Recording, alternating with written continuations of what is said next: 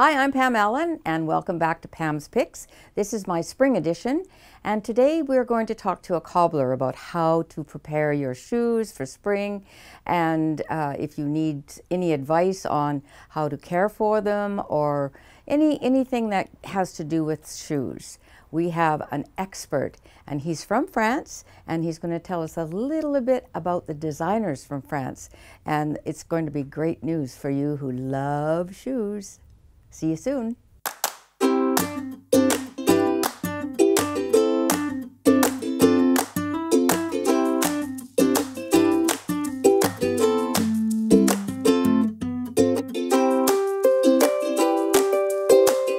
Welcome back to Pam's Picks. Today I'm at La Galoche, and this is located in Marpole. And Fred is our cobbler. Hi. And Fred, you have been here for how long now? I just bought the business actually for almost a couple of years in May. And it's doing very well. I love the Marpole area. It's to me it's better than being on Kingsway. You know, there's lots of green and people are very friendly, and I'm getting busier and busier. Oh, excellent. Now your base was France, of course, so you're trying to be more French cobbler. Yes, than? I'm trying to go into a specific niche because it's what I want to do, and I feel comfortable doing that, and that way I know the product, and people seem to appreciate that, and so far so good. So what are the benefits of French products versus, say, Spanish or Brazilian? I have a market here. It looks like, not just, but it looks like lots of Asians buy those shoes, and they appreciate when they come to someone who has worked on those shoes a lot and use the product like I don't know if I can say the name, Famaco, Saphir, all those really good French cream and shoe care products recommended by Christian Dior and Chanel. They like to come here and talk to me about you know, what's best for their shoes. Okay. So you definitely have a niche then for the French products. Now, if you were to suggest the care for each type of the shoes, what would you, so say this is a patent leather this is patent, shoe. yes. Yes. So for patent you need a specific patent cleaner. For nubuck you need a specific cleaner and protector. The shoes you need, well, you can't protect those because if you put something on the patent it's going to mess them up, but you can clean them.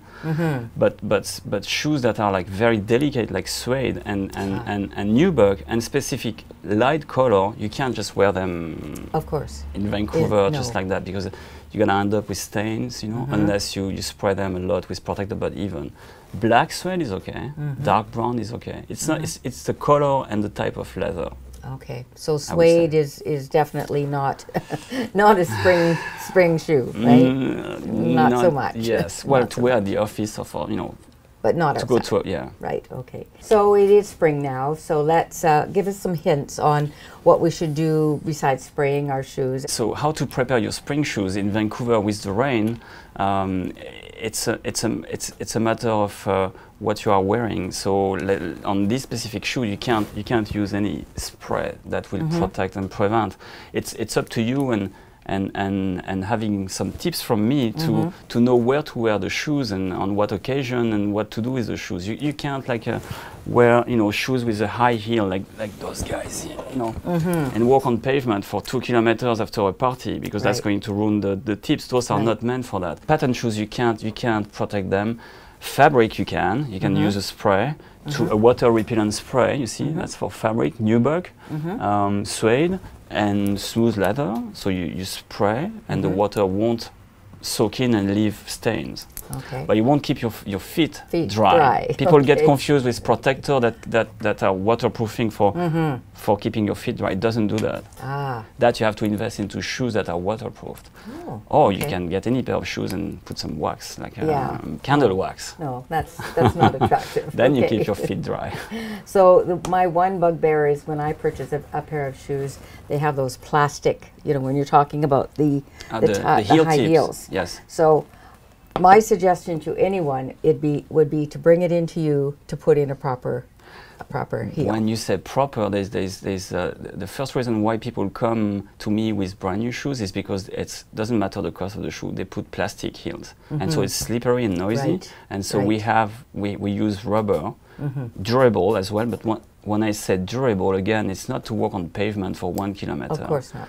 Those shoes are not meant for that. But then once I put the heel tips for $12, it's comfortable and you get some good grip. Ah, perfect.